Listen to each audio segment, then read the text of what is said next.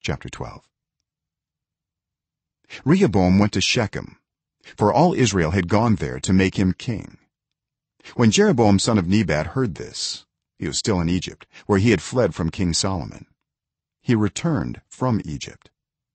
So they sent for Jeroboam, and he and the whole assembly of Israel went to Rehoboam and said to him, "Your father put a heavy yoke on us, but now lighten the harsh labor and the heavy yoke he put on us, and we will serve you." Rehoboam answered, "Go away for 3 days and then come back to me." So the people went away. Then King Rehoboam consulted the elders who had served his father Solomon during his lifetime. "How would you advise me to answer these people?" he asked. They replied, "If today you will be a servant to these people and serve them and give them a favorable answer, they will always be your servants." But Rehoboam rejected the advice the elders gave him and consulted the young men who had grown up with him and were serving him. He asked them, "What is your advice? How should we answer these people who say to me, 'Lighten the yoke your father put on us'?" The young men who had grown up with him replied, "These people have said to you, 'Your father put a heavy yoke on us, but make our yoke lighter.' Now tell them, 'My little finger is thicker than my father's waist. My father laid on you a heavy yoke. I will make it even heavier. My father scourged you with whips. I will scourge you with scorpions."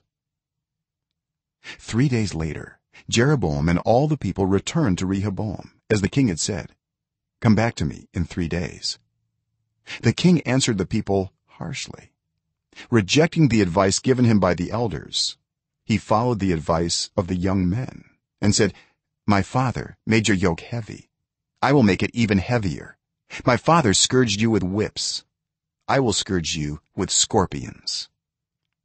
So the king did not listen to the people, for this turn of events was from the Lord, to fulfill the word the Lord had spoken to Jeroboam son of Nebat through Ahijah the Shilonite. When all Israel saw that the king refused to listen to them, they answered the king, "What share do we have in David? What part in Jesse's son? To your tents, Israel. Look after your own house, David." So the Israelites went home. But as for the Israelites who were living in the towns of Judah, Rehoboam still ruled over them. King Rehoboam sent out Adoniram, who was in charge of forced labor, but all Israel stoned him to death. King Rehoboam, however, managed to get into his chariot and escape to Jerusalem. So Israel has been in rebellion against the house of David to this day. When all the Israelites heard that Jeroboam had returned, they sent and called him to the assembly and made him king over all Israel. Only the tribe of Judah remained loyal to the house of David.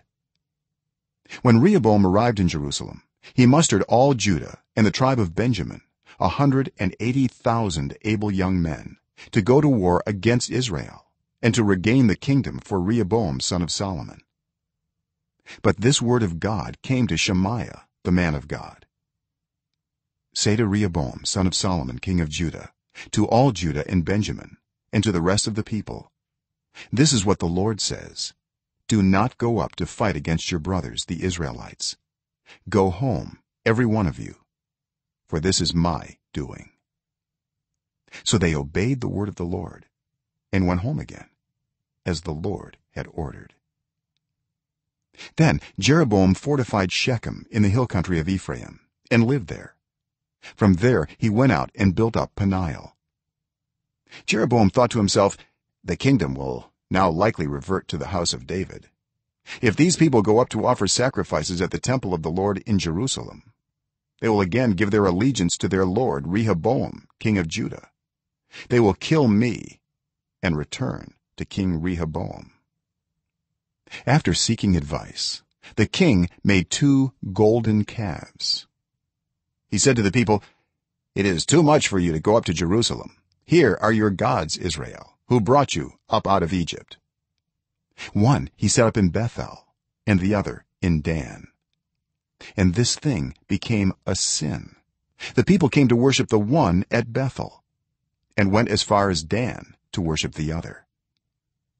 Jeroboam built shrines on high places and appointed priests from all sorts of people, even though they were not Levites. He instituted a festival on the 15th day of the 8th month, like the festival held in Judah, and offered sacrifices on the altar. This he did in Bethel, sacrificing to the calves he had made.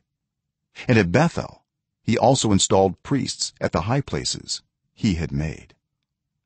On the 15th day of the 8th month, a month of his own choosing, he offered sacrifices on the altar he had built at Bethel. So he instituted the festival for the Israelites and went up to the altar to make offerings.